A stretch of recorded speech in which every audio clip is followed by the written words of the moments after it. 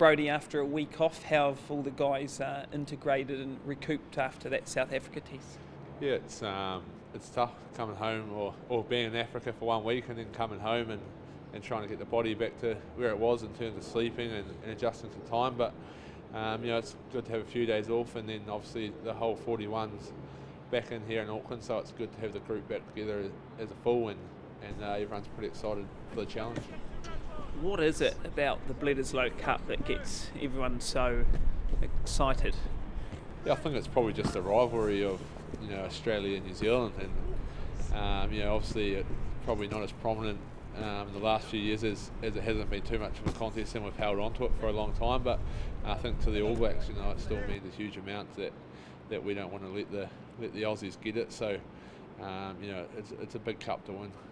With that in mind, and only 2 more matches left before the World Cup, how important is it that you guys put out a convincing performance this week?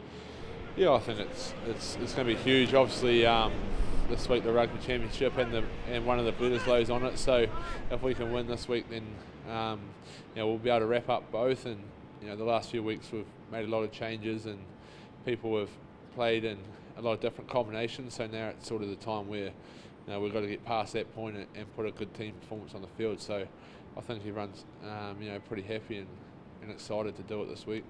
Last week you pretty much played with 1 leg. What's your limit? Like no limbs or? Maybe I'll try. I probably wouldn't be able to run too quick.